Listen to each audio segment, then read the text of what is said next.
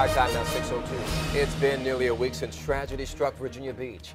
All week long, community members have turned to one another for support after a gunman killed 12 people last Friday. Today, there will be another opportunity to honor those victims. 10 on your side's Kiana Patterson joins us live in the newsroom this morning. And Kiana, the city is hosting a vigil tonight. Yes, Katie and Don, the ceremony is called VB Remembers. The city says they want to celebrate the lives of 12 friends lost last Friday. Now, all week, people have been coming to the memorial to comfort Virginia Beach residents, and today the event will be at the Rock Church tonight at 7:30. All faiths are welcome, and the church is off of Kempsville Road.